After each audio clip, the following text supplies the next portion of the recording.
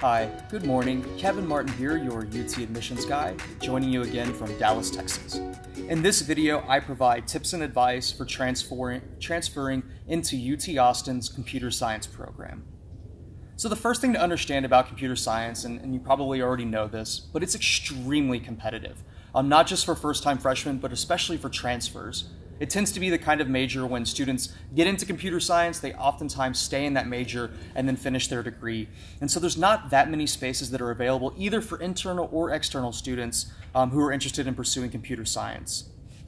UT Austin hasn't released any specific statistics about their transfer admissions pool, but it just is the case that it's really competitive. I know last year I had a client who had a 4.0 GPA, they had undergraduate research experience, they had an internship at a technology firm, and I thought that like almost for sure they were going to get in, and I think in years past that student would have gotten in, but they were not offered admission to UT Austin Computer Science, which was definitely a surprise and a disappointment. And computer science programs across the state of Texas and the United States are getting more competitive. So if you're applying interested in studying computer science at UT Austin, I strongly suggest that you also submit applications for UT Dallas Computer Science, Texas A&M, Texas Tech, University of Houston, to give yourself as many options as possible to consider whenever you're navigating that transition from your current institution to another program. My advice is really this is a minimum recommendation that you need at least a 3.9 GPA or higher, a lot of relevant experience, particularly independent computer science studies, programming, and you also just need a lot of luck, right? The transfer admissions process depends on the number of spaces that are available and the number of students they're looking to admit. For first-time freshmen, that number is pretty much the same most years, but for transfers, there's just no way to know how many spaces are available. So, have low expectations about getting into UT computer science, and if you do get in, take it as a pleasant surprise. So what are reviewers looking for? So they're looking definitely for demonstrated coursework in STEM.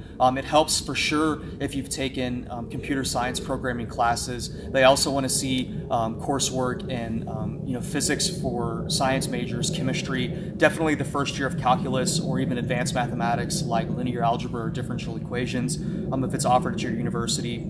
There's a minimum requirement of at least 3 STEM courses in addition to calculus.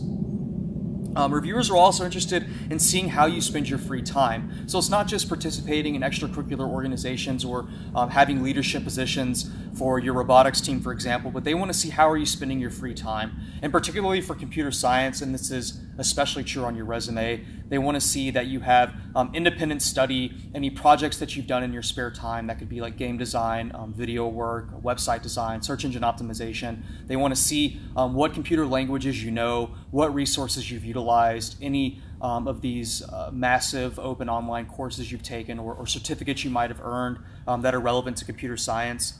So focus on that in your resume for sure, and also really develop in your SAA where you've come from academically and professionally, where you're at your current university or job, and how you think UT Austin Computer Science can help you achieve your long-term academic and professional goals.